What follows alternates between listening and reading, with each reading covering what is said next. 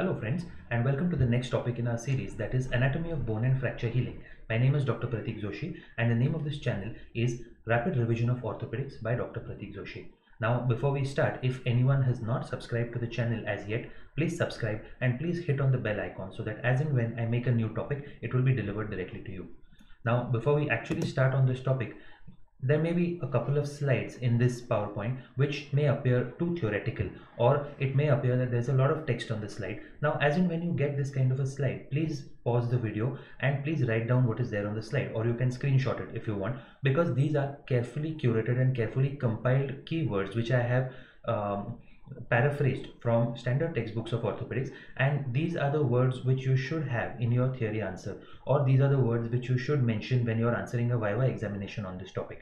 So this is not only a set of words which will fetch you your marks, which is of course one of the purposes of revision, but also these are very specific and scientific words which will sum up a large amount of the topic. So please screenshot or please write down as and when you get a slide like this. So let us start, and the first part of the lecture is on anatomy of bone. Now from a clinical perspective, there are two things which we need to know in anatomy of a bone. First is the anatomical or geographical regions of a bone, and the second is a type of epiphysis, which are of four types as we remember from first year anatomy, that is pressure epiphysis, traction epiphysis, aberrant epiphysis and atavistic epiphysis. So starting off this, the three regions of the bone are, firstly is the epiphysis. Now epiphysis is the growing end of the bone. In a pediatric bone, this is the end of the bone which is responsible for maximum growth. It is very well perfused and very well vascularized, and it is separated from the next region, which is the metaphysis, by an area called as the epiphyseal plate. Now epiphyseal plate or epiphyseal cartilage separates the epiphysis from the metaphysis. Now metaphysis is the region of the bone next to the epiphysis. It is a spongy and a cancellous bone, and it is also extremely well perfused. Now in addition to the epiphyseal arteries which are supplying the epiphysis of the bone, the metaphysis also supplies the epiphysis via diffusion directly through the epiphyseal cartilage. Now in a pediatric bone, the epiphyseal cartilage is quite thick, and it can be seen on the X-ray as a gap between the epiphysis and the metaphysis.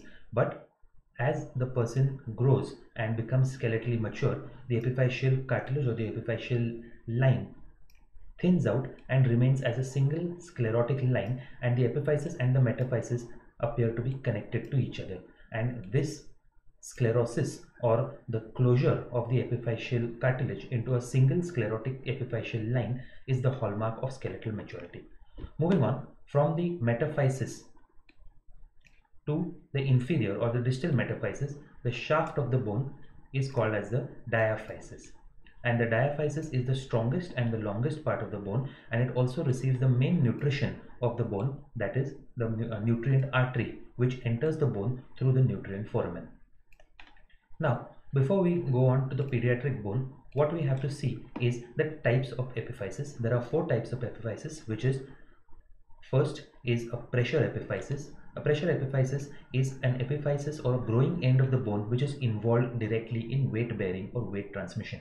So as the bone grows at the epiphysis, not only does it grow in size, but also the epiphysis remodels as per the patterns of weight distribution it takes. And the most prominent example is the head of the femur. So the head of the femur, or the epiphysis of the head of the femur, is a pressure epiphysis. It is involved in weight bearing as it is a part of the hip joint. The next type of epiphysis is called a traction epiphysis, which means it is an epiphysis where there is a lot of muscular attachment.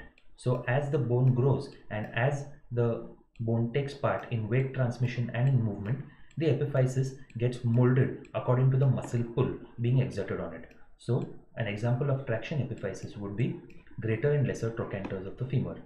The other two types of epiphysis are, one is an aberrant epiphysis, which is an anomaly or a mistake, or an epiphysis which is a novelty in itself. For example, the epiphysis of the first metatarsal of the foot is an aberrant epiphysis, and the last type is an atavistic epiphysis, that is an epiphysis which is phylogenetically a separate bone, but with the process of evolution it has joined with the parent bone. And the most common example of atavistic epiphysis is the coracoid process of scapula. Now moving on to the pediatric bone. As we can see, this area is the epiphysis. It is well perfused and separated from the metaphysis by a epiphyseal plate. This area is called as the metaphysis, and the metaphysis is an area of cancellous or spongy bone, as we can see, and it is also very well vascularized, and the metaphysis forms the connection between the epiphysis at the growing end of the bone and the diaphysis, which is the shaft of the bone. As you can see, the diaphysis is far denser than the metaphysis or the epiphysis, and also here we can see the nutrient vessel entering the bone at the nutrient foramen. Now, for the microanatomy of the bone. Now, an adult bone is divided into two types of bone. Now, 80% of the adult bone is compact. It is well lamellated and it is a high density bone that is called as a cortical bone. So, cortical or compact bone is 80% of the adult skeleton. The remaining 20% is a spongy or a woven bone, which is called as the cancellous bone. Now, cancellous bone is not only spongy and woven, but also it forms most of the metaphysis of the body, whereas cortical bone is the bone which replaces the epiphyseal cartilage, which forms all the mature bone, and cortical bone is responsible for weight bearing. It is responsible for the strength of the bone, and it is responsible for most of the muscular activity involving the bone. The metaphysis in itself, being an area of spongy and cancellous bone, it is very vascular and it is important in bone healing as well as bone remodeling. Now, moving on to the actual microanatomy, let's take a look at the two-dimensional picture. Starting with 2 dimensions, what we can imagine, an adult bone is like a large pipe in which you have many small pipes which are densely packed. So let's magnify this a little bit, and this is the outer cortex of the bone, which is basically the wall of the large pipe. The wall of the large pipe, as you can see, it is not a single layer, but it is multiple layers. These are called as circumferential lamellae. Now, inside this is the inner cortex or the inner part of the cortical bone, and as you can see, these are the small pipes which are packed together very tightly. These are called as osteons. Now, let us magnify this a little further, and we can see that an osteon in itself is also not made of a single wall, but it is also a circumferential and lamellated structure, but these lamellae are called as concentric lamellae. Now, concentric lamellae form concentric circles, and inside of this they enclose the cavity of the osteon, which is the Haversian canal. Now, the outermost concentric lamella forms the limiting area or the limiting layer of a single osteon, and that is called as the cement line. So the cement line is the limiting layer of the osteon. Now, inside the Haversian canal, you will have the intraosseous vasculature consisting of an artery and a vein. So the osteon limited by the cement line, having the Haversian canal in its center, carrying the intraosseous vasculature, is the single smallest unit of the bone. Now let's take a 3D look at the entire thing. Here you can see these are circumferential lamellae. Circumferential lamellae are forming the outer cortex of the bone. The outer cortex is enclosing multiple osteons which are packed tightly. The cavity of the osteon is the Haversian canal, and Haversian canal has the intraosseous vasculature. Now, a couple of things which we didn't see in the two-dimensional drawing is here. In the 3 dimensions, you can see the Haversian canal and the osteon in cut section.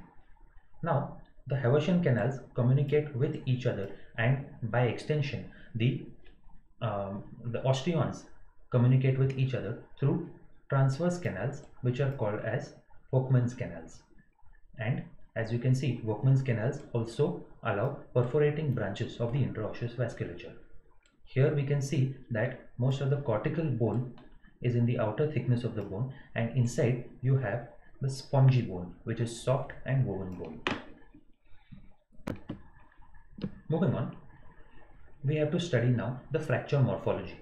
Now, fracture morphology is divided into four different types of classifications. Let's take a look at them. First one is as per the fracture location, whether it is epiphyseal, metaphyseal or diaphyseal. The next would be joint involvement, that is extra-articular, partial articular or complete articular. Third is as per orientation, or how the fracture line lies with respect to the longitudinal axis of the bone, and that could be transverse, oblique or spiral. And the fourth one is as per the complexity, depending on how the bone is broken into one piece, into multiple pieces or anything in between. So I would recommend you write this down so that this can be the four headings under which we will study fracture morphology. So let's draw them.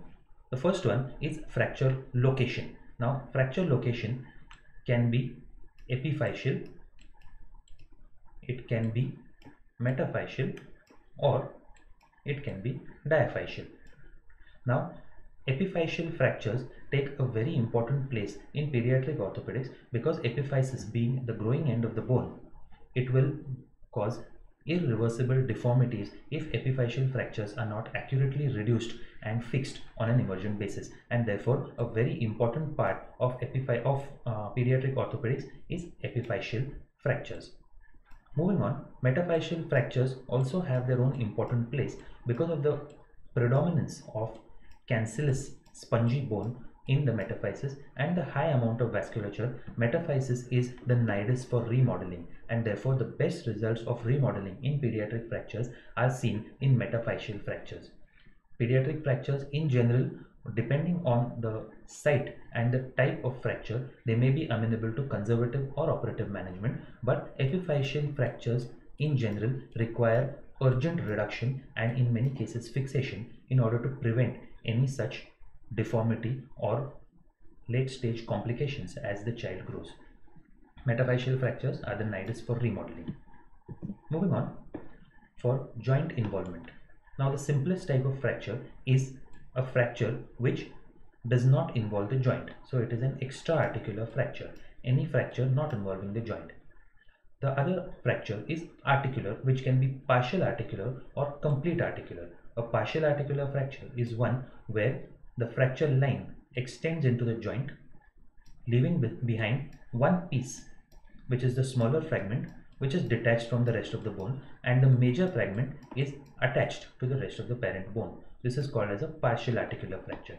Whereas a complete articular fracture is one where not only the joint line is compromised by the fracture, but also both the fracture fragments are separated from the parent bone. This is a complete articular fracture. Now going on to the orientation of the fracture line. The fracture line could be transverse, which means it lies perpendicular to the long axis of the bone, or it could lie at an angle with the long axis of the bone, which makes it an oblique, or it could be following a sine wave pattern across the surface of the bone, and that is called as a spiral fracture. Now some authors are likely to make a difference between short oblique and long oblique depending on the angulation of the fracture line. Now the importance of seeing the angulation of the fracture line is that the longer the length of the fracture line, the greater is the surface area for the fracture fragments, and if these fracture fragments are well united, well opposed or well reduced, then a fracture with a greater opposed surface area of the bone will have a greater healing potential and better post-operative results. Now last point is fracture complexity, where a single or a simple fracture is where there is one fracture line dividing the bone into two parts. Now the second is a wedge fracture, where the bone is divided into three parts, where there is one proximal main fragment, one distal main fragment, and both of them are connected by a triangular fragment called as a wedge, also called as a butterfly fragment. Now the butterfly fragment should be well opposed and well reduced in order to ensure stability of the bone. If the butterfly fragment is mal reduced, it will lead to post-operative complications. And the last type is a comminuted type, where the fracture site is larger and the bone is broken in multiple pieces, and comminuted fractures have a significantly high amount of malunion and non-union as compared to wedge fractures or simple fractures. So let's take a look at a couple of x-rays. This is a transverse fracture line, this is an oblique fracture line which is at an angle with the longitudinal axis of the bone. This is also an oblique fracture line, and this is a spiral fracture line. Now what we can say is that this particular angle is a little less than this particular angle, so figure B could be a short oblique fracture and figure C could be a long oblique fracture. Another picture, this is a simple fracture where the bone is broken into just two pieces. This is a wedge fracture with this highlighted part being the butterfly fragment, and this is a comminuted fracture. See, the length of the fracture line is quite a lot and the number of pieces is also quite a lot. It is difficult to achieve anatomic reduction in a fracture like this, and even if it is, because of the lack of apposition and the lack of continuity of the bone, it is likely that there is a lot of chances of non-union and malunion. Now moving on to the section of pathoanatomy and healing of a fractured bone. Now this is the section of this particular PowerPoint which is likely to have a little more text in the slide, and as and when you see the text, please pause the video and screenshot it or write it down. They will form the bulk of what you are supposed to write in the exam or what you are supposed to talk about in the Viva examination. So first let us start with the cellular components of fracture healing. Now the outermost layer of the bone is called as periosteum and the innermost layer is called as the endosteum. Now what is common between these two layers is that both of them have cells which can differentiate either into osteoblast lineage or they can differentiate into chondroblast lineage depending on the mechanical and the local requirement. So they are pluripotent cells. So pluripotent cells can give rise to either chondroblast or osteoblasts, out of which periosteum provides a good mixture of both and endosteum predominantly gives osteoblast lineage. This is an MCQ point, and that is osteoblast lineage is more than chondroblast lineage in pluripotent cells arising from endosteum. Now the question is, as we said, pluripotent cells will become either endosteum or they would become either osteoblast or chondroblast depending on the mechanical requirement. Mechanical requirement is decided by the mechanical stability. We will get to this in just some time. The next is chondrocytes. Chondrocytes are the cartilage forming cells and they form the extracellular matrix such as proteoglycans and type 2 collagen, and they will contribute to ossification inside a cartilage, that is endochondral ossification. The third are the bone forming cells, that is osteoblasts, and the bone eating cells, that are the osteoclasts. Osteoblasts and osteoclasts, they have a function which is a mirror image of each other, or they have a reciprocal function, and they work in tandem and they direct the bone growth. So osteoblasts and osteoclasts, the ratio of their activity has a special role when it comes to ossification of the cartilage matrix and remodeling of the bone in terms of long-term healing. Other components which are involved are inflammatory cells, mesenchymal cells, and of course the muscle envelope surrounding the bone, which will provide the first amount of mechanical stability just immediately after the fracture. Now moving on, there are three pieces of terminology which we should know before we start talking about fracture healing in situ. Now if you want a fracture to heal, firstly there is a hematoma which immediately forms as soon as the fracture occurs. Now what you would like is that you would like specialized cells which can form a cartilage and later a bone to actually gather at the fracture site. Once that has happened, you would like those specialized cells to move across and create a bridge or create a scaffold across the fracture site, which will form a mechanical bridge for the bone forming cells to move up and down. And once this bridge is created, you would like the bone forming cells to move up and down and form new bone on top of this bridge, so that you are joining the two ends of the bone again. So these are the three terms which we need to know. The first one is osteoinduction, that is recruitment and differentiation of pluripotent mesenchymal stem cells into bone forming osteoprogenitor cells. This is done by the action of bone morphogenic protein and some other growth factors. So this is the point where you would like to have a lot of specialized cells gathering at the fracture site. The next terminology is osteoconduction, which means once these cells have gathered, you would like to form a bony bridge or a cartilaginous bridge first, which would allow the growth of blood vessels and the growth of these cells, and which would connect the two fracture fragments. This is osteoconduction, that is creation of the bony scaffolding which supports ingrowth and migration of osteoprogenitor cells, osteoblasts and blood vessels along with perivascular tissue. So it is like building a bridge across which the trucks full of supplies and bricks and cement will go, and they will start creating the actual bone. And the third is the osteogenesis, which is the process of new bone formation by osteoblast, which will occur after their differentiation from the bone forming osteoprogenitor cells.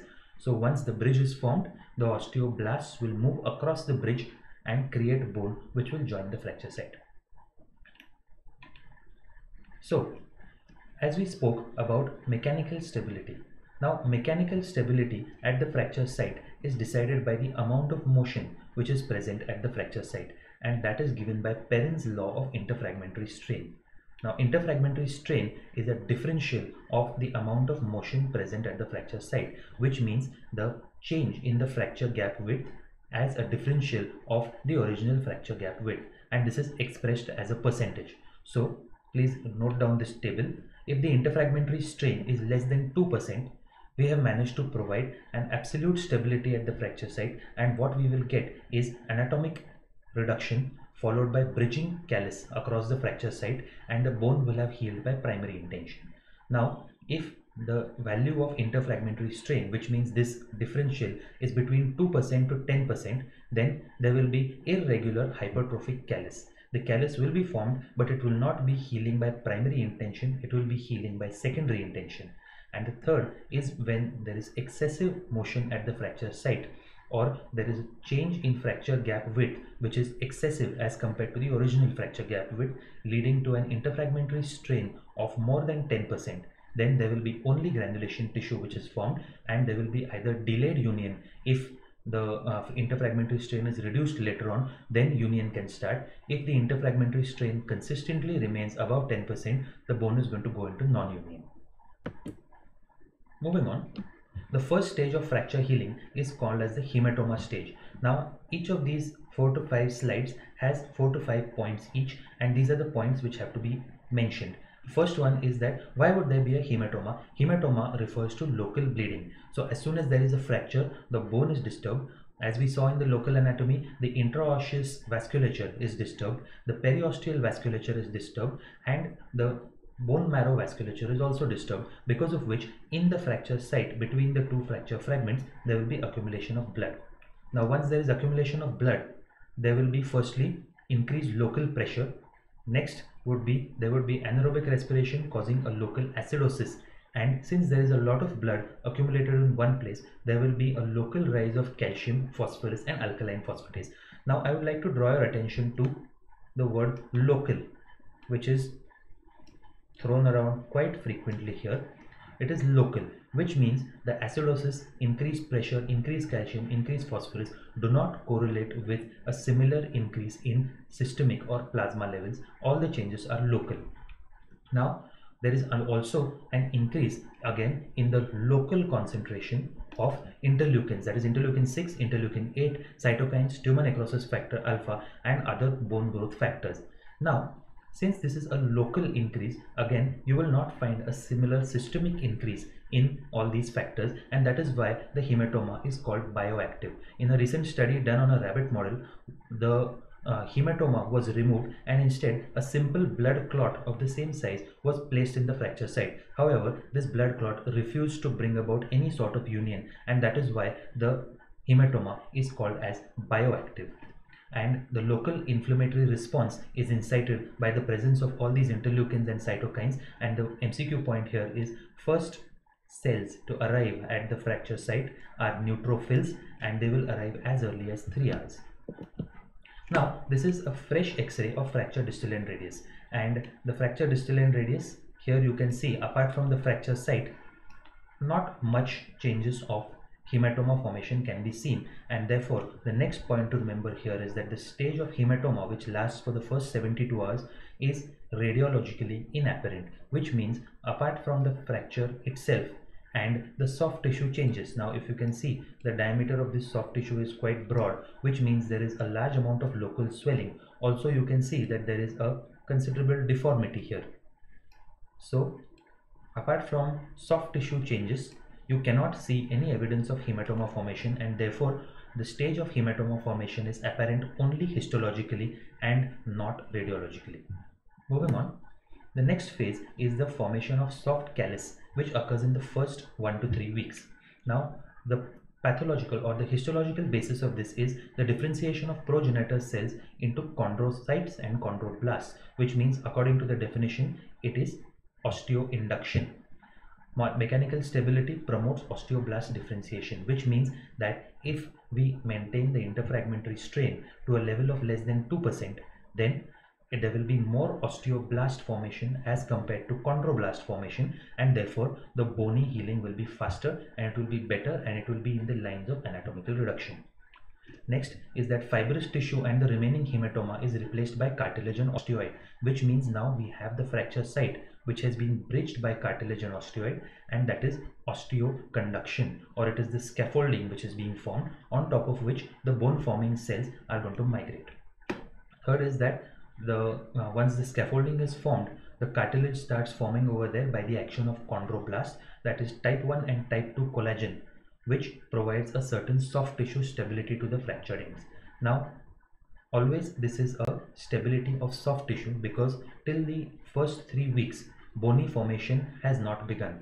Bony formation will begin by the end of the 3rd week.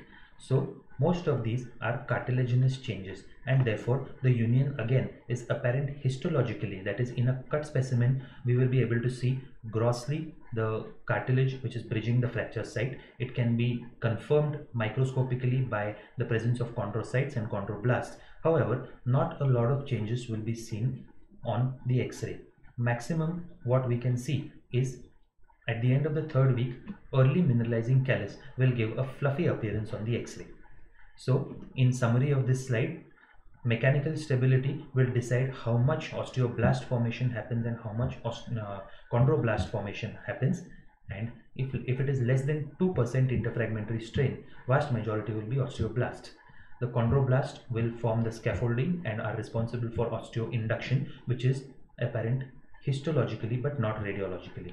Now as we can see, this is a lateral view of fracture shaft humerus, and here what you can see is a fluffy appearance of early mineralizing callus.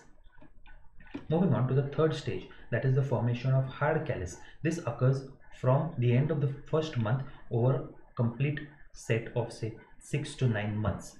So it is the conversion of the soft callus into a calcified cartilage matrix and terminal differentiation of chondrocytes, which means as the fracture heals, the stability at the fracture site goes on increasing. Therefore, there is less and less motion, and interfragmentary strain goes on decreasing towards the less than 2% range, because of which there will be more and more osteoblast and less cartilage related cells, and the existing chondrocytes will also be terminally differentiated and they will form calcified cartilage matrix, which we can see as healing bone. Now osteoblasts and osteoclasts are the dominant cell types because the interfragmentary strain has now reduced, and therefore osteoblast and osteoclast with their reciprocal actions will try to not only heal the bone, but also there will be an onset of remodeling. So the hard callus stage and the remodeling stage are stages which overlap with each other, and often changes of both can be seen together. Now the union is visible radiologically as well as histologically. So radiologically we can very clearly see calcification and consolidation of newly formed bone, and histologically of course newly formed bone will be visible. It is also visible clinically because there is a clear diminution of the pain until the soft callus stage, where there is abnormal mobility at the fracture site. This is significantly reduced as we approach the hard callus stage. The fracture site is almost totally bridged by the newly formed bone, and there is only one histological difference which is apparent microscopically, and that is stress induced patterns are absent, which means that the lamellation of the bone, which is occurring because of Wolff's law, that is there is lamellation according to the lines of stress transmission, is absent in the newly formed bone. Now as we can see here, This is the fracture site. It is almost completely bridged by newly formed bone. We can see that there is a lot of opacity here, which means calcification has started in earnest, and this is the hard callus stage.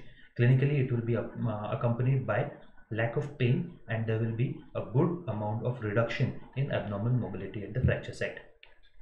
The last stage is remodeling stage. It occurs over months to years, and often it will overlap with the hard callus stage. And here there is re-establishment of canaliculi and Haversian system. So the bone which was newly formed will now connect across the fracture site through the Haversian system and the canaliculi. There will be intra-osseous vascularity, which is established across the fracture site through the newly formed bone. And as and when the patient starts weight bearing, histologically there will be onset of reappearance of the stress patterns which are formed because of Wolff's law.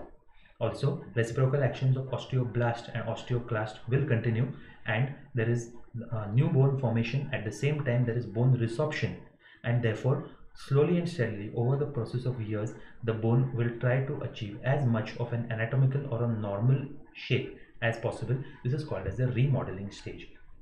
This is an X-ray of shaft tibia fracture approximately a year into follow-up, and as we can see, the fracture site is now nearly remodeled. The body is attempting to bring the fracture site into the anatomical axis of the bone. So this is the stage of remodeling. So this was the topic about the bony anatomy and the science of fracture healing. Thank you for listening. My contact email is in the channel information. If you have any doubts, please leave them in the comments, or you can hit me up on Facebook or Instagram. And of course, like, share and subscribe, and hit the bell icon so that next time I upload a topic, it will be delivered directly to you. Thank you.